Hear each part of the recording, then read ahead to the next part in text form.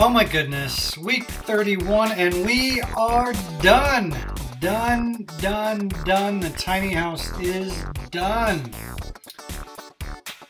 Here we are cleaning up the windows, getting those last little specks of dirt, dust, and paint out of there forever. Just kidding, we know the dust will be back. That's how dust is. So yeah, cleaning up the windows, cleaning up the floors, getting the last little bit of vacuuming done.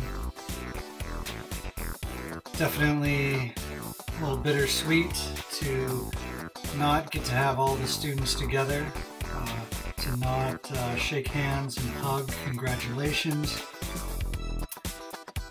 It is tough. It's tough. It's also so gratifying to complete the project and to not come up short, to actually finish. That's really worth doing.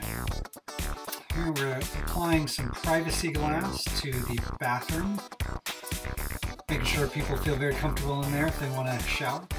People aren't going to be watching. And a final little dusting and even some staging. So we're bringing in some pillows and some rugs and some dishes to give it a nice polished, finished look.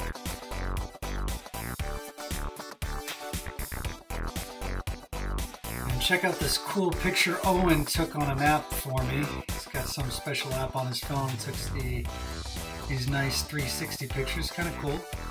There'll be a lot more pictures, but here are some finished pictures taken quick and dirty with my phone before I left today.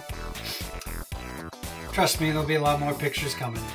But here it is, done. Looking stunning and regal. Dare I say regal? I said it. Anyway, so happy to be done. So delighted with the students. So delighted with the tiny house. It is a pleasure to be involved with this great project. Big congratulations and thank you to the students. Job well done. Graduation is Tuesday.